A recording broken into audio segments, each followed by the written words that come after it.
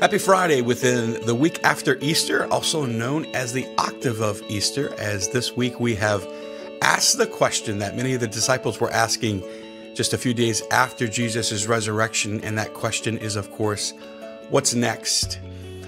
This week, as we have unpacked what's next, we were reminded that what's next is a person, not just a process or a program or anything that we do. We are engaging with a person. And over the last couple of days, we have talked about the favorable environment that the Lord is asking us to be intentional about so that we can be disposed to engage in that relationship with the person who wants to be involved in our life. Yesterday, we talked about the need for time for God. And today, I want to encourage us about what we are to do with that time.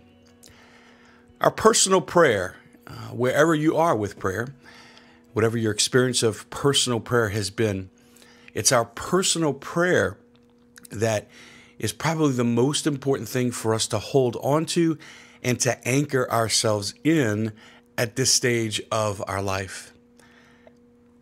Let me first outline for you what will happen if we don't pray, and then encourage us with some encouragements around prayer. If we don't make time for our personal prayer, for our personal conversation with God, one of three things will most likely happen in our life. Number one, the words of a podcast like this will be attractive and they'll get you kind of going and they'll create some momentum in your life.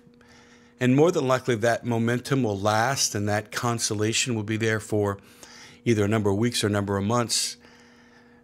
But at some point, my words can't replace your words.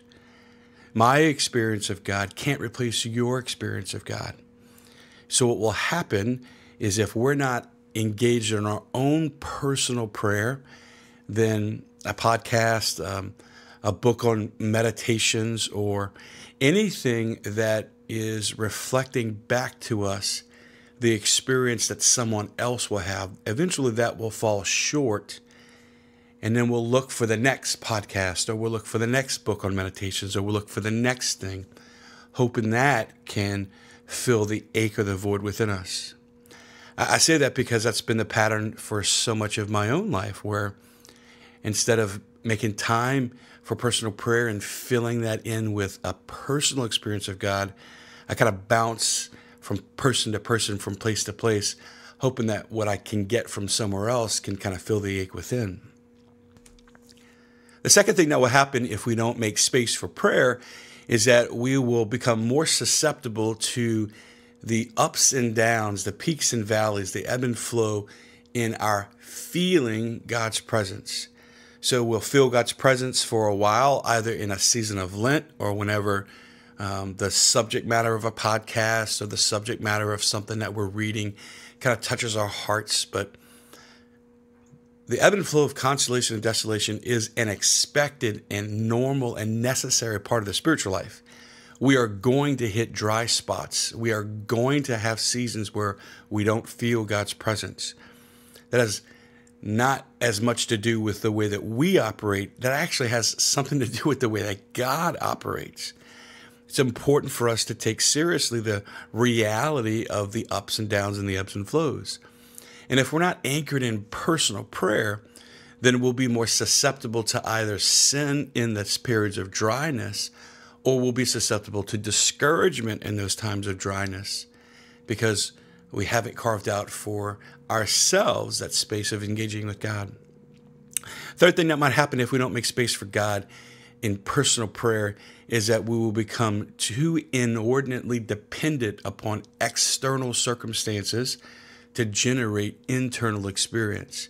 So we'll go to Mass and the music has to be right on and the homily has to be right on and everything has to be absolutely on in order for us to encounter God.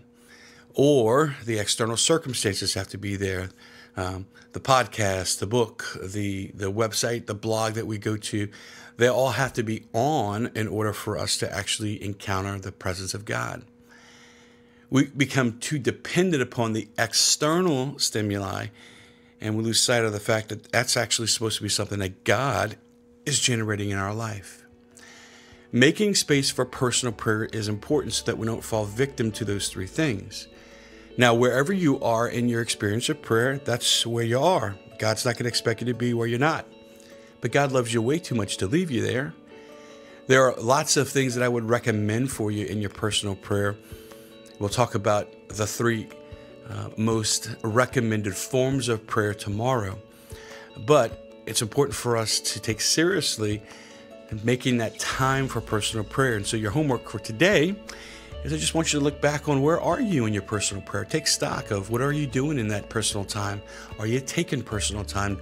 And do you know what to do in that personal time? Tomorrow we'll talk about the three, I think, easiest ways for ordinary folks in the real world to go ahead and pray. But until that unfolds tomorrow, enjoy today. Enjoy Friday. Looking forward to being with you tomorrow. God bless you.